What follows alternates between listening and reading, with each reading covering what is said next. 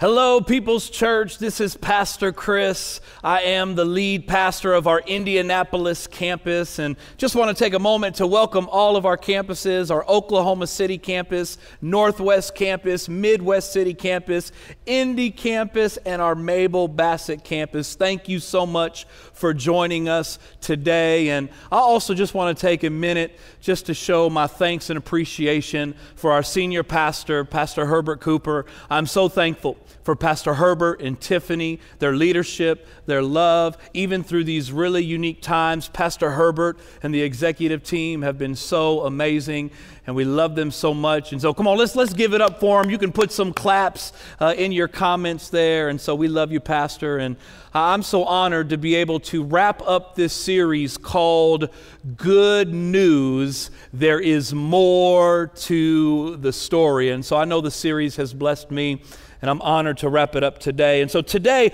I want to talk to you about good news from the storm.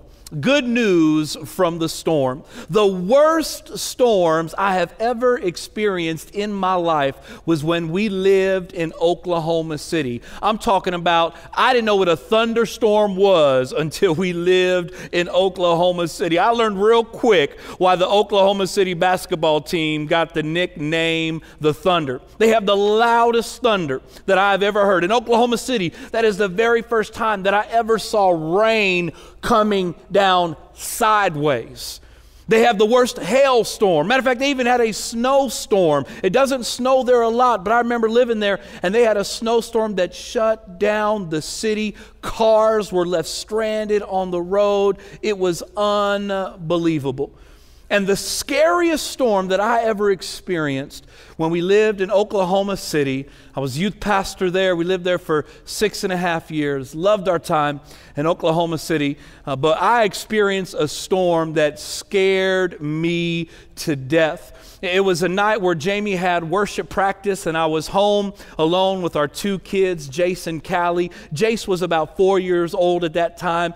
Callie was still a baby, and we heard about this storm that was coming in, and it being a hailstorm. And y'all know in Indianapolis, when hail comes, it's like little pebbles. But when it came in Oklahoma City, I'm talking this was golf ball size hail. Some hail as big as the size of an orange. And we're just sitting in the house relaxing, and when the hail came and started hitting on the house, it literally sounded like bombs were going off all around our house. Boom, boom, boom, boom, boom, boom. I mean, just like it was World War III outside of our home. And so immediately as we were hitting the hail, boom, boom, boom, I mean, it freaked me out. I grabbed Jace. I said, Jace, come on, and Callie. And I had Callie, and I'm going, Jace, and I put them into my closet. I said, stay right here. And I ran into Callie's room, and I grabbed her mattress off of her crib. I didn't know what else to grab, because I don't know if a tornado was coming. I don't know if the house was about to cave in. And this whole time, boom, boom, just slamming against the house. And so I run back into the closet, and I get down with Jason Callie, and I put the mattress over us. And so there we are. We're sitting in my closet. The hail is still belting the house. Boom, boom. And all of a sudden, Jason says, Daddy, I'm scared. And I'm like, it's okay. And he's like, Daddy. I'm like, it's going to be okay. No, Daddy. I'm like, what, Jace? He's like, I got to poop. And I'm like, Jace, no, you can't, but we got to stay right here. You got to hold it. Oh, he's like, Daddy, I'm going to poop my pants. I'm like, Jace, you cannot poop. You need to hold it, okay? You just hold it for a little bit longer. And his stomach was all turning. He starts passing gas. It really became a storm in that closet. We're holding our breath, and Callie, she didn't even know what's going on. She's like, yeah, and I'm holding Callie, and Jason's holding it. And finally, the storm passed us over, and we took off the mattress, and Jace, praised the Lord, he did not go to the bathroom in the closet. He was able to make it to the restroom, and we survived. But man, that storm is one I will never forget. And the reality is that we all go through storms in life. That they may look different for many of us, but every single one of us, we deal with storms. Matter of fact, right now, all around our world, we are dealing with the storm of COVID-19. This is a storm. It's a pandemic. It is hitting our entire world. And this storm has affected us in so many ways. Some are now dealing with the storm of losing a job, the storm of financial loss, the storm of getting sick, getting the virus. Some are dealing with the storm of losing a loved one. Some are dealing with the storm of their business suffering, and they're wondering if they can keep it open. Many are battling mental health storms, the storm of depression, the storm of anxiety, the storm of worry. Many are dealing with the storm of fear. And just because God is with us doesn't mean we won't face storms. We all face storms. Matter of fact, if you read throughout the Bible, there are scriptures to help prepare us for the storms that we're going to face in life. Jesus himself said, "Fear not when you face trouble." That could easily be translated to "fear not when you face storms." The Bible teaches us that we need to wear the armor of God. Why? Because in life we're going to face some battles. We're going to get battered by some storms. The Bible teaches us to stand firm. Why? Because there are things in life that will come against us. There will be storms that we deal with. We are in a storm right now, and the reality is this is not the last storm that we're going to face. That throughout our life, you and I, we are going to face more storms. And I know what some of you are thinking. "Pastor, I thought this message was about good news." Can you be a little bit more positive? Okay, I am positive you and I are going to face more storms in life. We all face storms. And so this series has been about good news. And obviously with good news, there's always bad news, right? When people come to you, you want the good news first or the bad news. And the bad news is that we will all face storms. The good news is that there is more to the story of every storm. And so let me give you some good news about storms. Number one is this: you don't have to be afraid of the storm. You don't have to be afraid of the storm. We're going to look at a story today in the Bible where Jesus and his disciples were on a boat and a big, massive, nasty storm came. I mean, waves are crashing against the boat. The boat is rocking. It feels like the boat is about to break apart. And I want you to look at what happens in Mark chapter 4, verse 38. Well, this storm is crashing against the boat. It says Jesus was in the stern, sleeping on a cushion. The disciples woke him and said to him, "Teacher, don't you care if we drown?" See, when we're facing a storm, it's easy to be gripped with fear. It's easy to start acting like the disciples, and we start to question God. "God, do you even care? What are you doing? Oh, Lord, Jesus is going to let me drown. Jesus, have you forgotten about us? Do you want us to die?" So easy to be gripped with fear. Truth be told, I am a bit of a hypochondriac. And to be honest with you, when COVID first hit the United States, it was kind of on the coast, and I was kind of like, I don't think there's too much to it. And then all of a sudden this thing started to spread everywhere. People getting infected, people dying, cities, our nation completely shut down. And I'll be honest with you, fear, boy, it crept in really quick, and it grabbed a hold of my heart. I was worried. If my throat was a little scratchy, I'm like, do I have COVID? I remember I had a headache one day. I'm like, oh Lord, do I have the virus? I mean, I'm worried now. I don't want to infect my family or my kids, or I don't want to infect my parents. You know what I mean? Well, we got to get groceries, and Lord knows we needed some toilet paper, so we're out to get that stuff. And when I'm walking past people in the grocery store, I'm holding my breath. Anybody else do that? Every time I walk past somebody. I mean, I'm shopping through the store, holding my breath. I got my mask on, and in fear, it filled my heart. And it's so easy to get gripped and ripped by fear. But I want to encourage you today. You don't have to be afraid of the storm. If Jesus isn't afraid, we don't have to be afraid.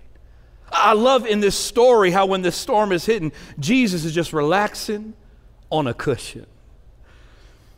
Listen, when COVID hit, Jesus didn't start freaking out in heaven and looking around and being like, oh my gosh, what is happening? And he's putting on all the news channels and he's checking all the updates and he's checking in with the scientists and what. He didn't start freaking out and worry about what going. No. Jesus isn't afraid.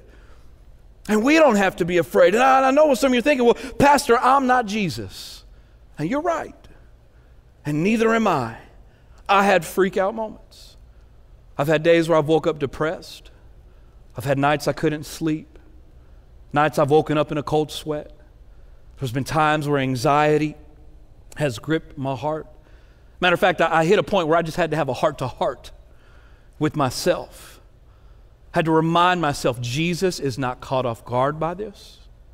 And if Jesus isn't afraid, I don't have to be afraid of the storm. And even in this story, Jesus wasn't afraid. He was not caught off guard by the storm at the sea either. Look at what happens in Mark chapter 4, verse 39. It says, he got up, he rebuked the wind and said to the waves, quiet, be still. And then the wind died down and it was completely calm. They experienced a nasty storm. They thought they were going to die. Waves were crashing. The boat was rocking, but Jesus got them through it. Listen, we don't have to be afraid because Jesus will get us through the storm. And I want to share with you 3 ways that Jesus gets us through the storm. With the waves crashing, with it being dark, and the boat rocking, and with us being tossed around here or there and worried for our lives. Listen, I want you to know that He will get us through. And I pray these ways, I pray they will bring peace to your heart. Number 1 is this. The first way is He'll get us through with His presence.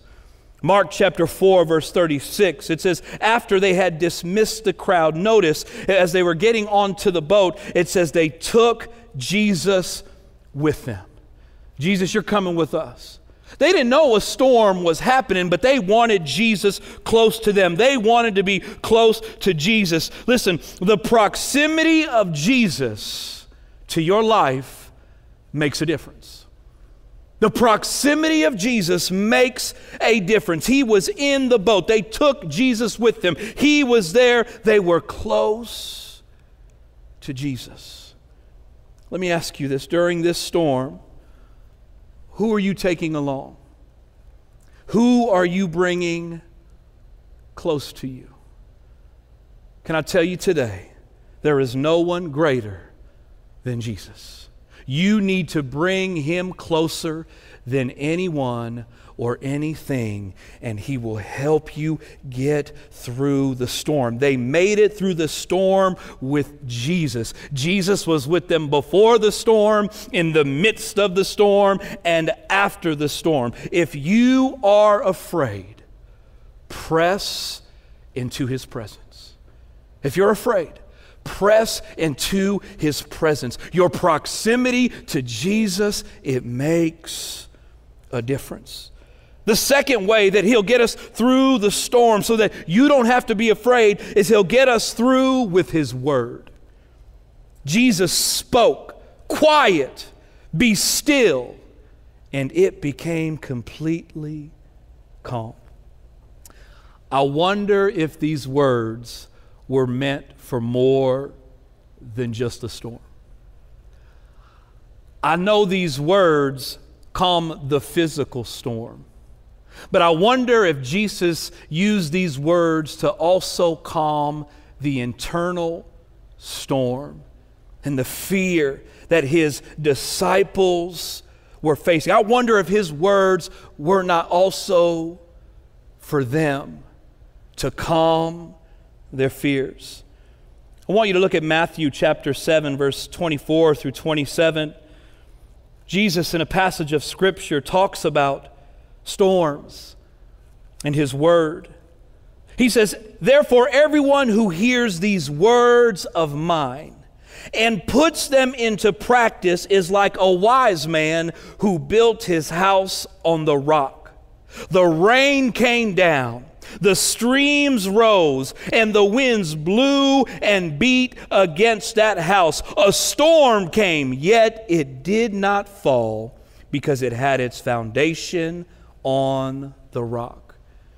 But it goes on to say, but everyone who hears these words of mine and does not put them into practice is like a foolish man who built his house on the sand. So when the storms, the rain came down, and the streams rose, and the winds blew and beat against that house, and it fell with a great crash. How do we get through the storm? We need God's word every day. We need to know it, and we need to live it. We need to apply it. Our lives must be built on His word for so many reasons, but one of those is so that when a storm comes, we can stand strong against it. We can make it through the storm. We need to hear from God every day. We need His word every day. And the way that you can hear from God every day is by reading your Bible.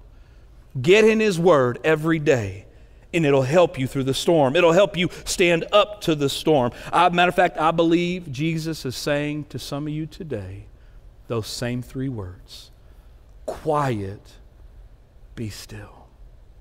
Quiet, be still. If you are afraid, get wrapped up in His word. Get wrapped up in His word, and it'll get you through the storm. Let me give you some more good news. A third way we get through this, He gets us through the storm, is He gets us through with His power. Jesus speaks to storms and He calms them. His power can get you through the storm. His power can heal. His power can deliver. His power can provide. His power can restore. His power can protect. He is an all-powerful God. Mark chapter 4, verse 40 through 41, He said to His disciples, "Why are you so afraid?"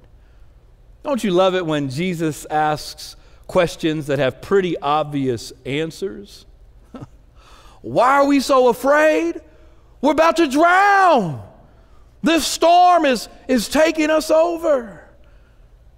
And He would ask that same question to us right now. Why are you so afraid?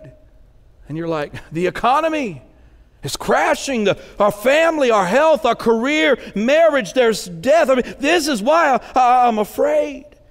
And then He says, do you still have no faith? And what He's really asking is, don't you know who I am? Have you forgotten who I am? And the Bible says they were terrified and they asked each other, who is this? Even the wind and the waves obey me. I love it. They asked, who is this? I want to remind you today who He is and about His power. He's Jehovah Rapha. He's the Lord who heals. Don't you dare forget God has the power to heal you. He's Jehovah Shammah. It means the Lord is there. God has not abandoned you. He is with you every step of the way, every minute and every second of the storm. He's Jehovah Jireh. The Lord will provide. He's your provider. He's Jehovah Shalom. It means He's the Lord of peace, the Prince of Peace. He rebuked the wind and it went still. He's Jehovah Sabaoth. It means He's the Lord of armies. He's fighting your battles. He's with you. He's not a God that's behind you. He's standing out there in front of you. He is El Olam, the everlasting God. He's everlasting. He'll never leave you, never forsake you. He's the King of Kings, the Lord of Lords, the Alpha and Omega, the Messiah and the Savior. He is an all-powerful God. And His power, it will get you through the storm. You don't have to be afraid because Jesus will get you through. He'll get you through with His presence. He'll get you through with His word. And He'll get you through with His power. If you are afraid, pray for His power. God can get you through with His power. Who He is and what He does is powerful. Number two, let me give you some more good news about a storm. And that's this: Jesus is developing your faith through storms. In Mark chapter 4, verse 40 through 11, He said to His disciples, "Why are you so afraid? Do you still have no faith?" See, Jesus isn't just showing his power, but he is trying to teach them something. See, Jesus could have just woken up, went out, calmed the storm, quiet, be still, and then he could have went back to just taking a nap and got to the other side. But that's not what he did. He asked them some questions because he wanted to use this storm to challenge their faith, to build their faith. And he wants to build your faith through this storm as well. One of the best things you can do, that you can receive, one of the best things you can do from a storm is learn from it. It's one of the best things we all can do right now in this storm is learn from it. Listen, the storm isn't the big bad wolf. It is the refining fire. It was a developing place. Look what James chapter 1 verse 2 through 4 says. It says, "Consider it pure joy, my brothers and sisters, whenever you face trials," or we could say storms of many kinds, "because you know that the testing of your faith produces perseverance." And then it says, "Let perseverance finish its work so that you may be mature and complete, not lacking everything." Listen, we all go through storms. Don't fear it, use it. Let him develop you through it. Listen, you can come out of this storm stronger and better. Instead of your faith dying in this storm, you can come out of it with your faith thriving. And I want to give you two questions to ask yourself. These are questions I've asked myself during this storm. Number one, what is God trying to teach you in this storm? And then number two, how is God trying to develop you in this storm? I can speak for myself that one of the things God is trying to teach me and develop me is that I need some better fruit, that I need some more patience in my life. I need some more love. God's teaching me I let too many things steal my joy. He's shown me there's some ugly inside of me that I still need him to work on and develop. Jamie and I, we've been doing Friday night Facebook Lives, and we'll go on there, and Jamie will do a worship song, and I've been sharing a devotion, and so we've been doing that every Friday night in our home, and the kids are there, right? Like, again, it's not like church where the kids go away into kids ministry. The kids are in the house.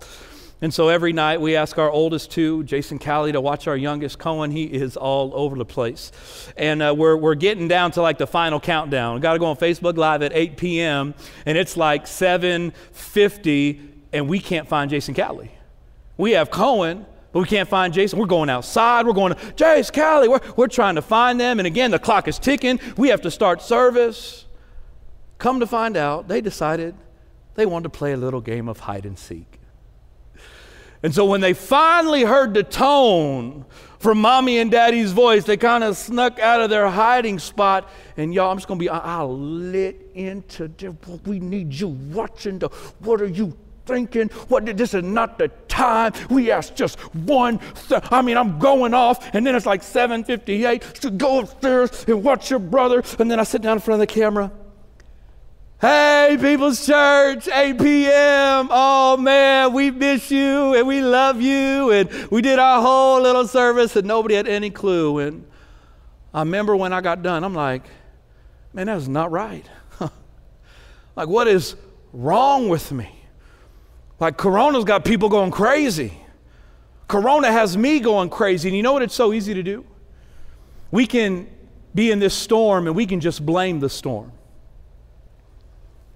It's not the storm's fault that I went off on my children. There's something deeper in me. And so I had to pray. I've been praying. I've been seeking God. I'm not going to blame the storm. God, there's stuff coming out of me that I need you to heal. I need you to develop. I need your help with. See, we can blame the storm or we can look deeper and we can ask God to develop us. Don't let the storm pass without learning what God wants to do in you. Maybe he wants you to love more. Maybe he wants you to share your faith more. Maybe he wants you to spend more time with your family. Learn from the storm. Maybe he wants you to pray more, press into his presence more. Maybe he wants you to read your Bible, to wrap yourself in his word more. Maybe some of you've been attending church for the very first time. It's online and you've clicked in and you're dialing in, and God's showing you, listen, I've always had this for you, and don't let this die when Corona died. You continue to press in and come. Listen, God wants to develop us through this storm. We should come out of this storm thriving, growing. Let him develop you.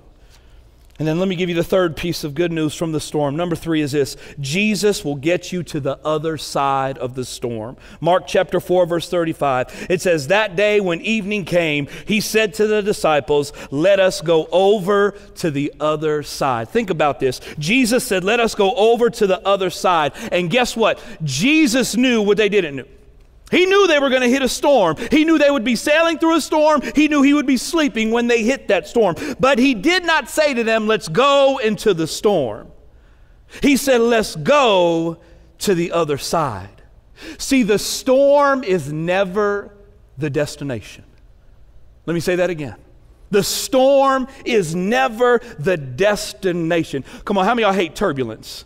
I hate I think turbulence is from the devil. Every plane that I ever get on, I pray over every inch of that plane. I'm praying the whole time we're going up and as we're flying and we're coming down. I pray for no turbulence, but unfortunately my prayers are not always answered. There are times I hit turbulence and I'm white-knuckled and my stomach's turning and I'm scared and I'm crying out to Jesus on the plane. But listen, I don't fly to go through turbulence. I'm trying to get to the other side. I'm trying to get to my destination, and I want you to know there is an other side of every storm, and God will get us to the other side. God can take you to the other side of COVID-19. He'll take you to the other side of your pain. He'll take you to the other side of a divorce. God is a God of the other side. The storm is never the destination. There is an other side of COVID-19, and we will get through this. Jesus said, let us go. Come on, let's go with Jesus. I don't know who you're watching this with and sitting next to, but would you tell them right now, let's go? Come on, tell your neighbor, let's go. Type it in the chat, let's go. Jesus has somewhere he wants to take us, and he will get us through to the other side. Let's go. Hear me. Don't stay stuck in the storm. Trust Jesus and go to the other side of the storm. Look what Psalm 23:4 says. It says, even though I walk through the darkest valley, I will fear no evil, for you are with me. Your rod and your staff, they comfort me. I did a little search on that darkest valley, and one scholar said it was a gloomy place. Another one said that David was encountering gloom and doom. And he says, I've got to walk through that darkest valley, walk through the gloomy place, walk through the gloom and doom. Don't stop. Don't get stuck. Walk. Keep walking. God will get you to the other side. Listen, people get stuck in storms. Stuck in dark valleys, stuck with no joy, stuck with depression, stuck in poverty, stuck in generational cycles.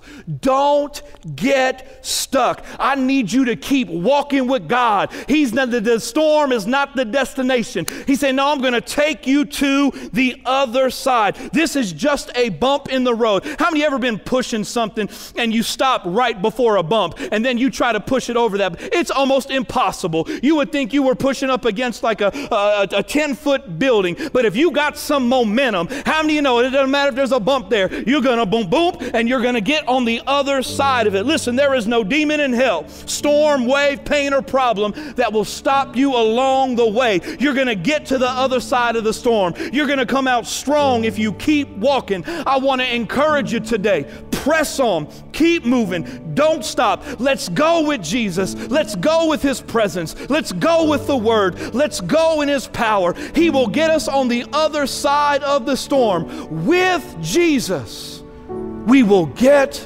through this together. You don't need to be afraid of the storm. There's more to the story. There's something God wants to do in your life. He wants to develop you. He wants you to grow, make you better.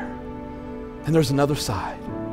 He will get us through to the other side.